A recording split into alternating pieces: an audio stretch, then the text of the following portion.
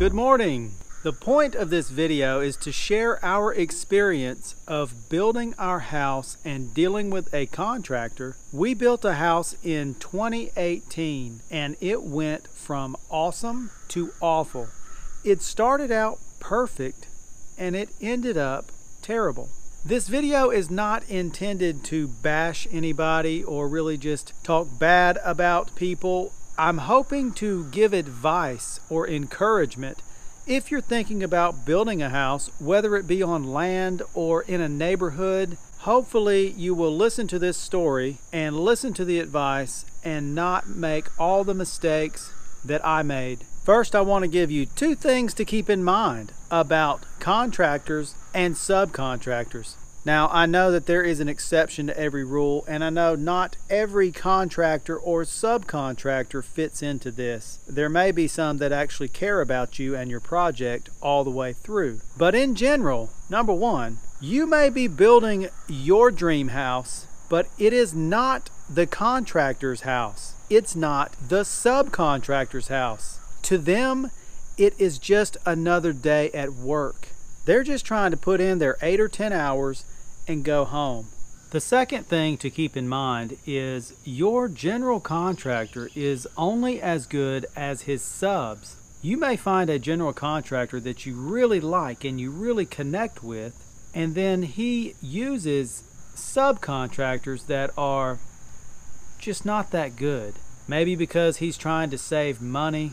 Maybe he's just been using them for a long time, so he feels like he wants to give them the work.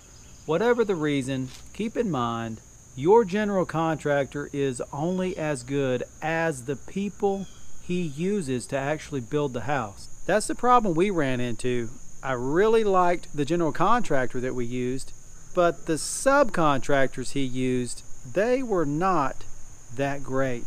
Let's get into the story of building our house. And I do want to say that I put 50% of the blame on myself, 50% on the contractor. While it would be easy to get mad at the contractor and blame everything on him, there are a lot of reasons why this is my fault also, and I will be talking about that as I go through the story. We built a house in 2018. When we decided to build a house, we needed a general contractor. How do you find a general contractor? We just started talking to everybody. We were talking to people at work, people at church, wherever we were just talking about, hey, we're going to buy some land, we're going to look at house plans, we're going to build a house. And people started telling us, hey, so-and-so builds houses, or I know this guy, he built a house for my daughter, my cousin, whoever.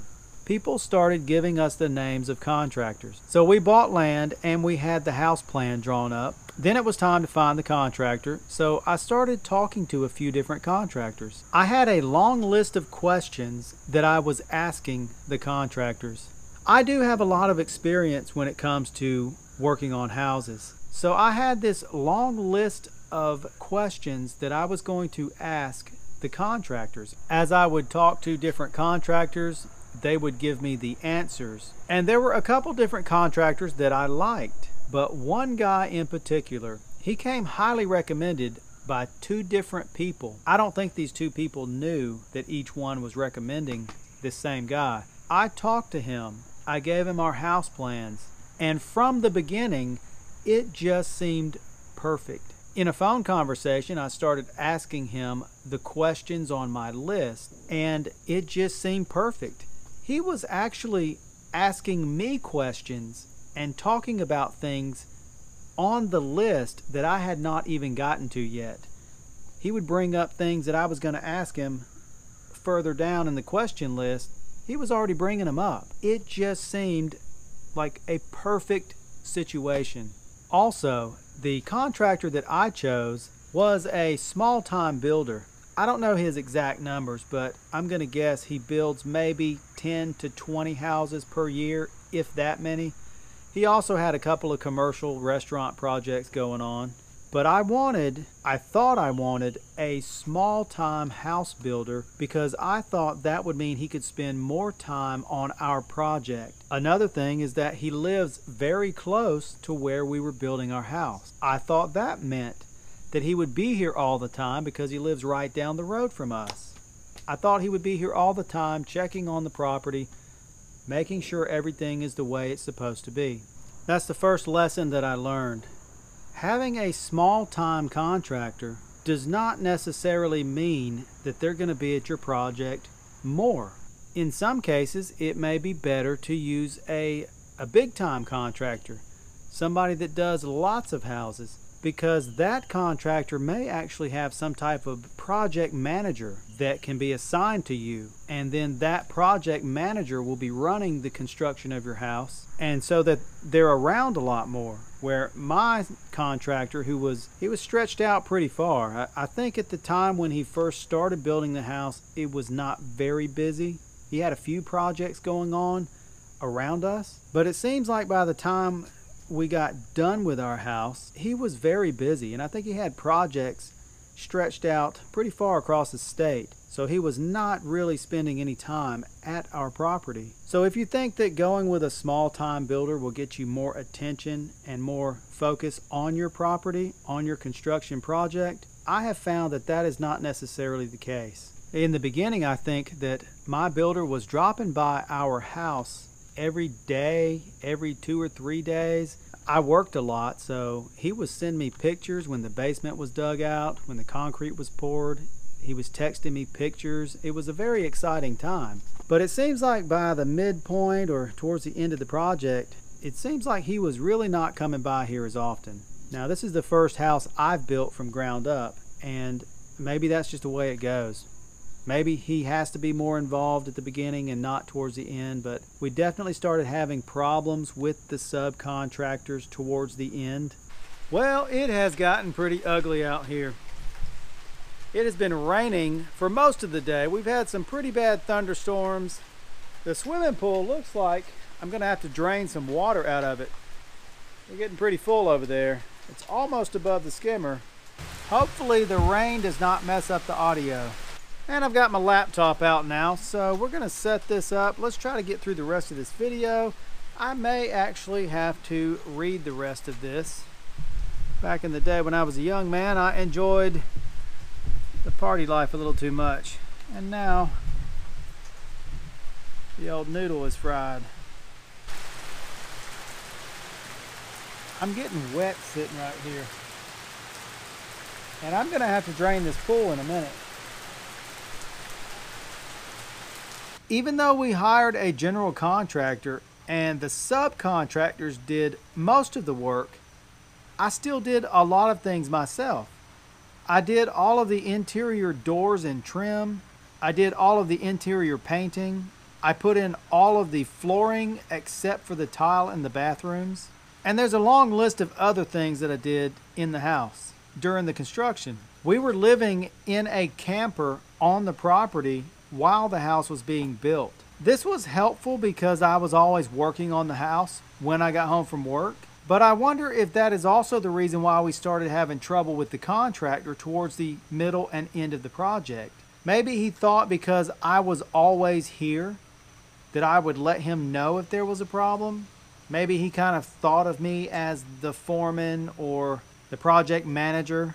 If you're going to build a house and it's going to be a turnkey kind of deal, you know, that means basically you're not involved at all. You hire a general contractor to build a house. You pick the finishes, the paint colors, whatever. You don't do any of the construction yourself. It is a turnkey. That means at the end of the project, you just turn the key, walk in the door. If that's the type of construction deal you're looking for, then you may not have the problem that I had.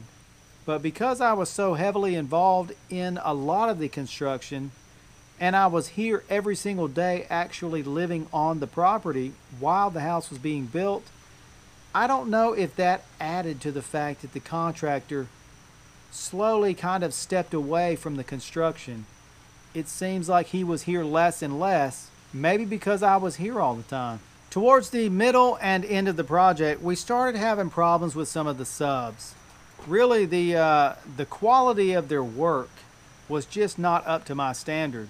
And this is where I really failed. My advice to you, if you're building a house and you are unhappy with anything, you need to say something about it. You need to talk to your contractor. What are you unhappy about? What is not up to your satisfaction? I just was always trying to be that friendly, easygoing customer that didn't cause any problems for the contractor.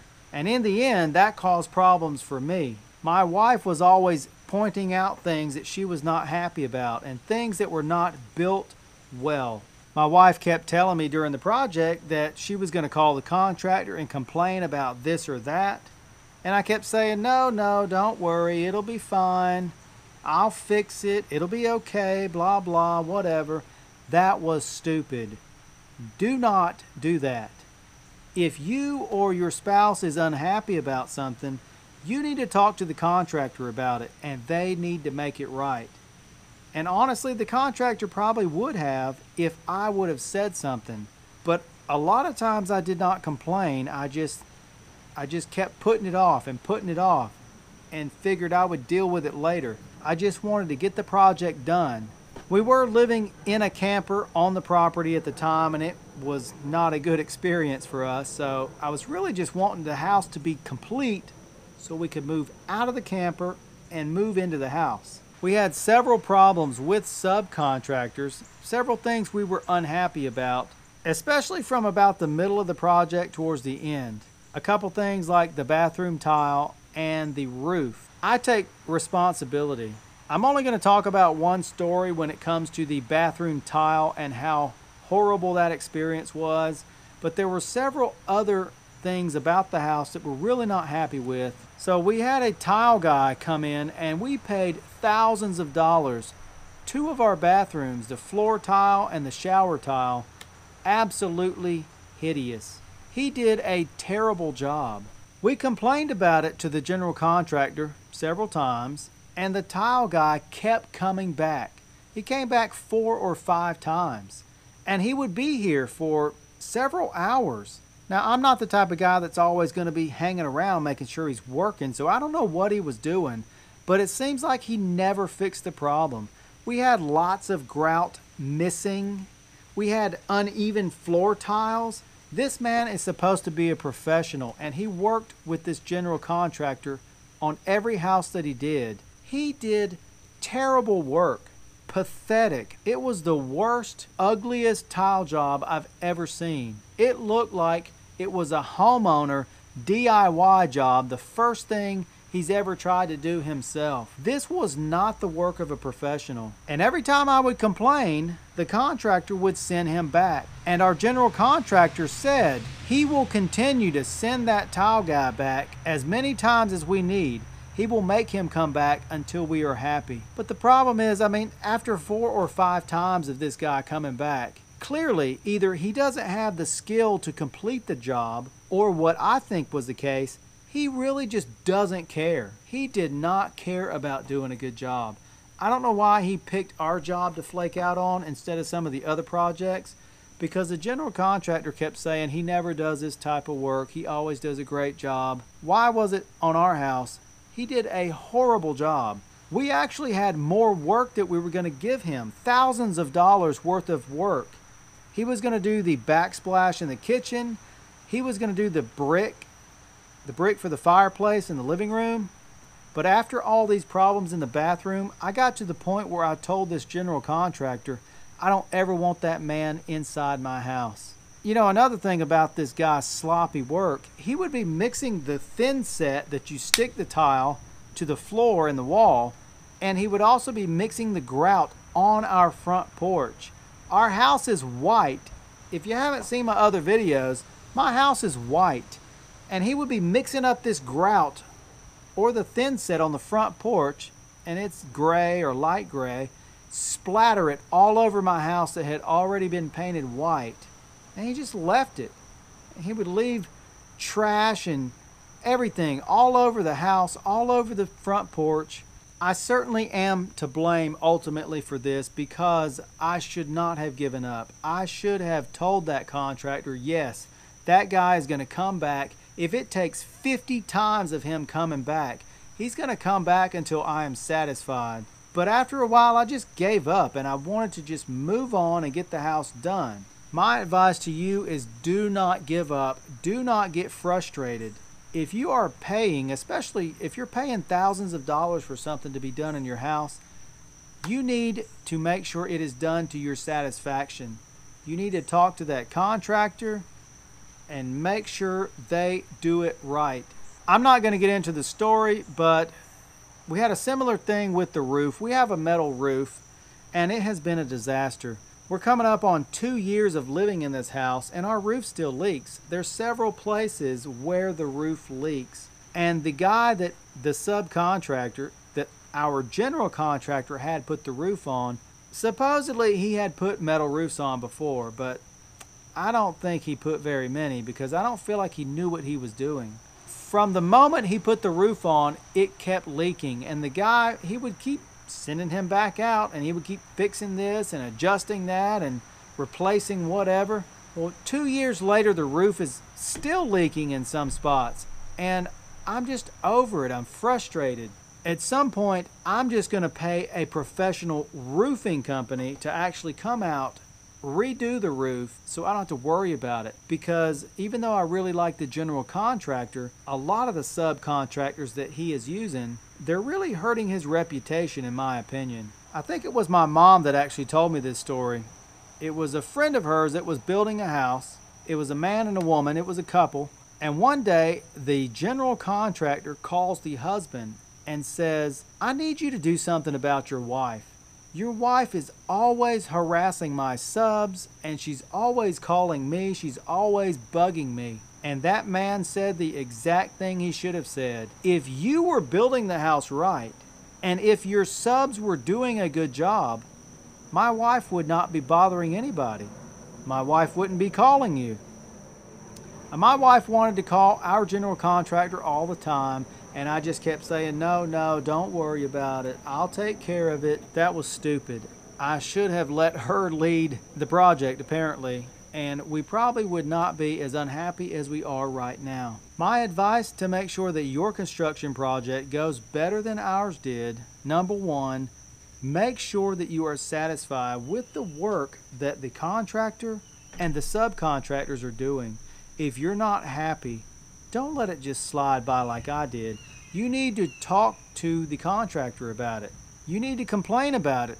I mean, you shouldn't be mean about it really, but you need to just stay on top of that contractor and make sure you're getting your money's worth. Another thing I would do probably at the beginning of the project is talk to the contractor and find out, how does the project run? I'm talking about, how often will the general contractor come by and actually check on your project?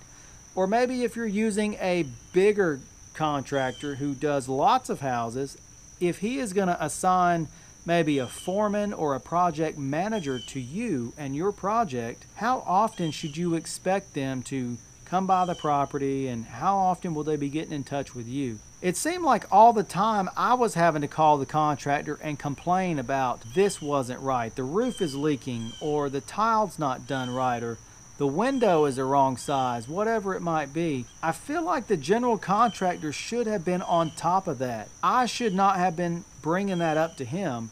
He should have already been on top of it. But maybe he was too busy with other projects. Maybe in my case, he felt like I was already here and I was kind of running things. I don't know. I will be making some other videos about mistakes that we made while building this house. So be sure to subscribe. If you made it this far in my video, thank you for watching.